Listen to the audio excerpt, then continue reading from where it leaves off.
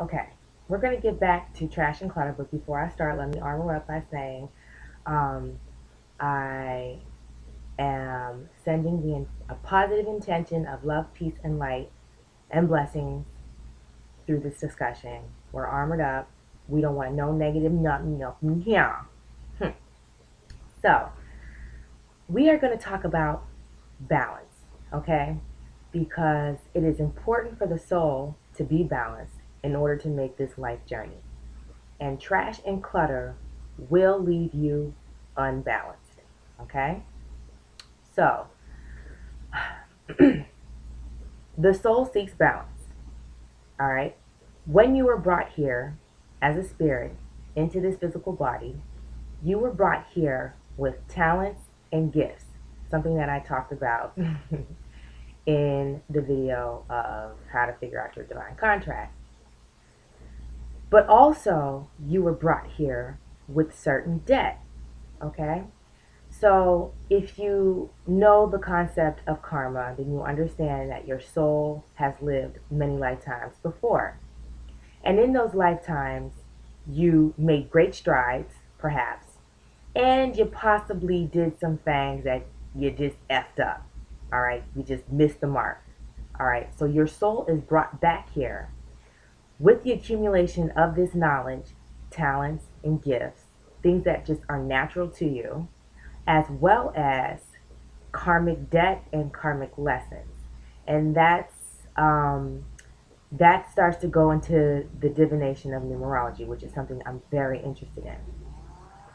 So, karmic debt and lessons are basically um, energies that you didn't get right in a past lifetime that you will experience in this lifetime as just hiccups, as bumps in the road, as struggles, as just problems that seem to occur over and over and over again. Now, the universe wants you to address this karmic debt in this lifetime because the soul wants to be balanced. So you will find that these problems reoccur over and over again until you figure it out. Okay? They don't want you just to figure it out, they want you to master it. All right? So it's the idea of you took a test, you partied the night before, you was out hanging with the homies, you didn't study, you got a D. But the teacher's like, you know what? I know you know this material. I'm going to give you a second chance and give you a retest.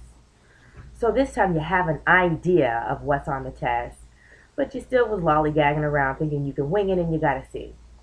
This teacher is like, you need to get an A in order to pass this class and make it to the next level. So I'm going to give you some extra credit. You do that extra credit, you put some heart into it. It's more tailored to what you got wrong on the first two attempts, and then boom, you get your A. You're elevated to the next grade level. It's the same idea with karmic debt and karmic lessons. So there are divination systems that exist, many, to help you figure out what specific karmic debts and lessons you might have carried with you in this lifetime. Now, they can be in the form of, learning how to be more independent. They can be learning how to cooperate with others, to build relationships, to um, become stable, and to attend to family issues or love matters or money matters or universal matters of the whole. They exist on many, many, many levels. Now, if you're not into hocus pocus, I probably should tell you to stay away from me because I'm so hocus pocus. But like I said, I'm trying to keep things on the surface. So if you're not into divination, because some people think it's like witchcraft and it's the devil and it's evil, and I don't even like to say the devil's name because that gives him energy, and I'm not about that life. But there are some people out there that just feel like this kind of thing is just not right. Okay, whatever.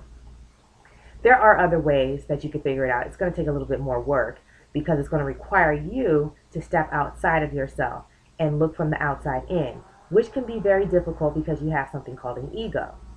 Okay? And the ego can definitely get in the way when you need to do some self critical analysis. Okay? But if you're committed to figuring out what these problems are, and in turn how to fix them, then you have to really step outside yourself and take a look at yourself. Now, one of the ways that I do this before I even started getting into divination systems was just by simply journaling. Okay. So when you journal your day to day activities, you journal the things that you've experienced, situations that you encountered, you start to see the response that you had to certain things. You start to see the patterns of accomplishments, of struggles, of difficulties, of relationships that exist within your life. If you keep a journal, that's a self record of your life, okay? Nobody wrote that. Nobody told you what to write. Okay, that was you talking to you. Um, and who better to tell you about yourself than you? And journaling is an easy way to do that. All right, because I've been journaling since before I can write. I mean, I have my first journal where it's just pretty much pictures. Um, but I'm able to see throughout all the years the growth that I've made, the mistakes that I've made, the decisions that I made that worked and didn't work. And I'm able to kind of put these pieces together for things that I experience now and will experience in the future based on my past experiences. So, continued struggles that I see in my journals, now that I'm awakened to it and I'm aware of it and I want to make a change in it, I can use my own personal record to help me, uh, to assist me with these issues that I have.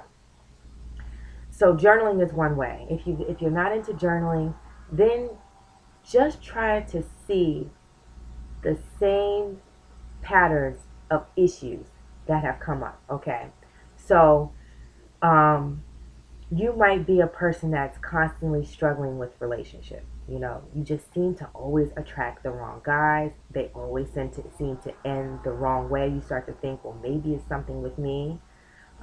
Or you might be like, well, this guy ain't, he don't know me like that, and he wasn't good for me. If you just think that relationships are something that you just struggle with, then you really have to sit down and do some self-analysis and figure out, what is the pattern of relationships that I'm attracting?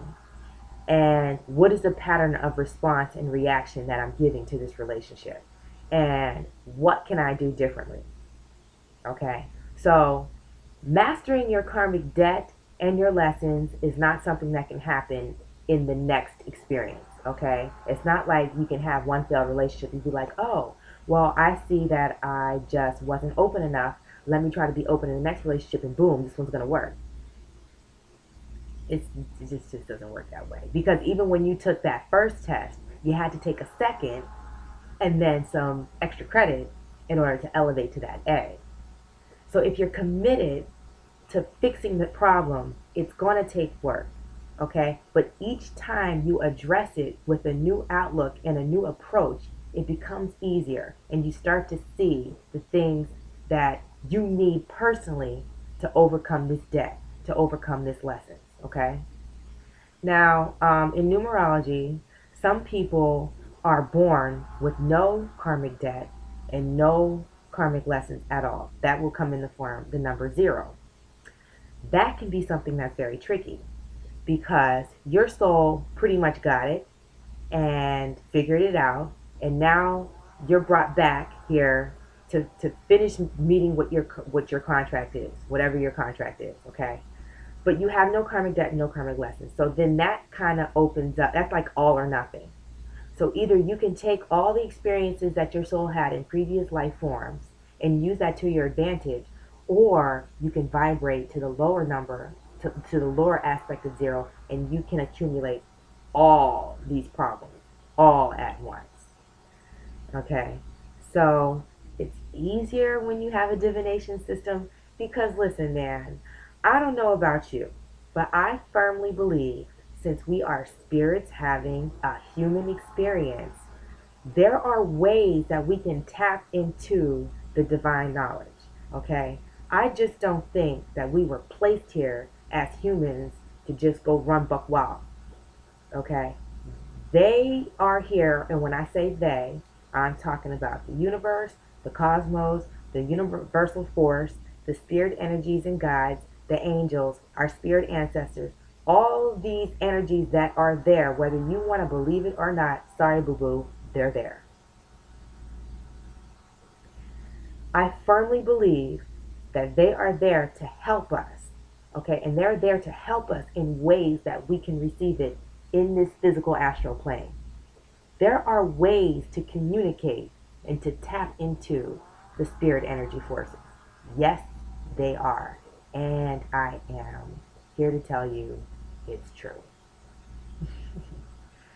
But if that's just not where you are in your life, that's fine. Because at one point in time, I wasn't there. And that's fine. This is a life journey. Okay? So if you're committed to figuring out what these problems are, you can do that. And you can start to work. You can start to work out a plan that will help you address these issues because you want to be balanced. And when you are balanced, life is just easier. Things just flow. Trash and clutter is so much easier to deal with when you are balanced.